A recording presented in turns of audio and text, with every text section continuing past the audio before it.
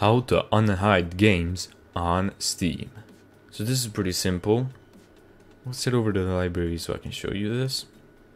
Let's say that this game is hidden. I'm gonna do this by clicking manage and hide this game. So now this game is hidden.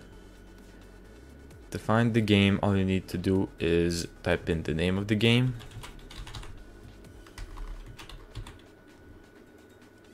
It's gonna open up this hidden tab that says 1 on it, so only one game resembles these 4 letters, and all you need to do to unhide the game is click on it.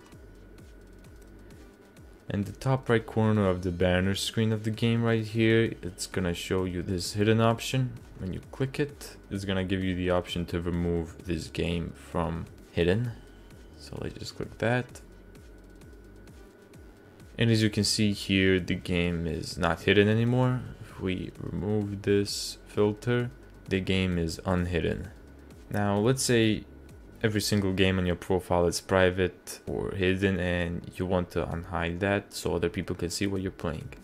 You can do this by going onto your profile, going on edit profile, privacy settings, and from here what you want to do is on my profile click public, and if everything else was private, just like in my case, you're gonna set everything private down here, and then game details, set that to be public.